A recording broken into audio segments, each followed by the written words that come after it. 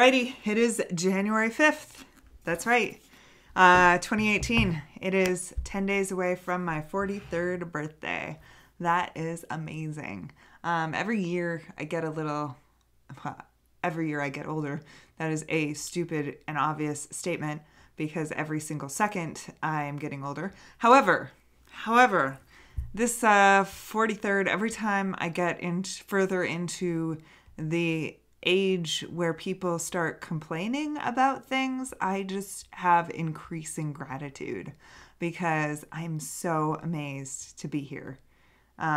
So that's just really exciting that I'm almost 43. That means I outsmarted natural selection for 42 years.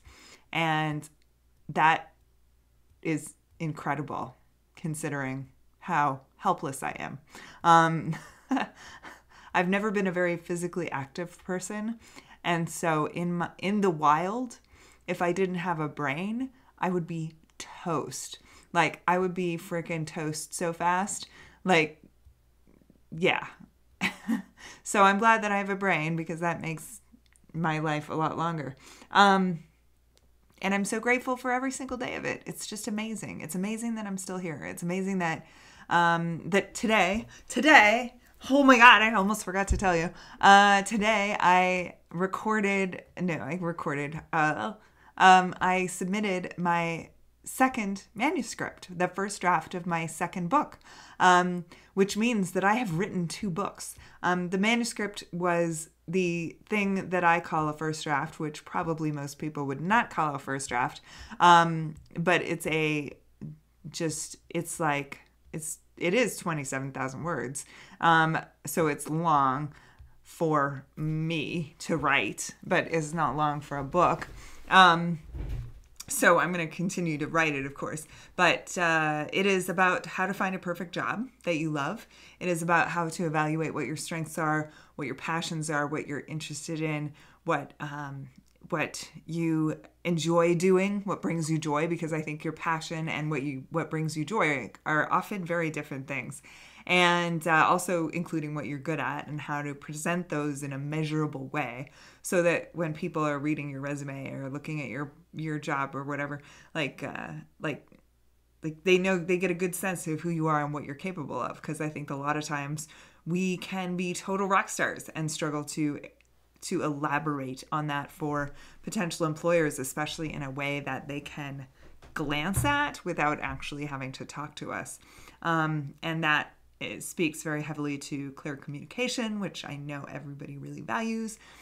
So anyway, the book is coming along very well. The first draft manuscript is in the hands of the publisher right now. And she and I talked this morning, caught up a little bit, and talked about what our launch plans are for Unicorn, my book, which is coming out April 30th. That's very exciting to me also.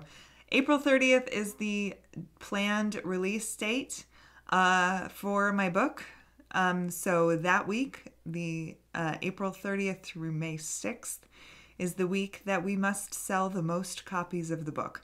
And that means that we're going to be doing pre-sales, and that means that we're going to be doing everything we can to drive that book out and get massive amounts of people to buy it.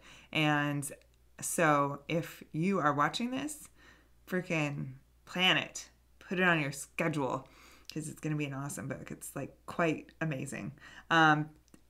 People are reading it and in the coaching group that I started, and they just are really taking a lot from it. I really appreciate it. So anyway, there's that. So we have a plan. I'm doing a short free book, just 13,000 words, which seems like a lot of words now that I'm saying it out loud. But I have to get that done before I leave for India, and not just done as in the first draft that I just sent off to my publisher. I mean like done, because it has to have like everything done. It has to have the illustrations. It has to be totally ready to put out. So that's my focus for this weekend, is I hope to get that really started, crazy fast started. And I believe it's going to be a 15-day bad habit detox. So to kind of scrub off your old bad habits and start afresh. And so that will be free on Kindle. And so if you are on Kindle, that will be amazing. And I also got the first draft of the Unicorn Journal, which was a funny thing. Actually, I got this as the prototype book for my unicorn book, and there were a bunch of blank pages in it, so I just started using it as a, let me see if I can find one. Yeah, I just started using it as a journal, and I was like, you know what? This is a freaking perfect size for a journal. I would like to do this as a journal all the time.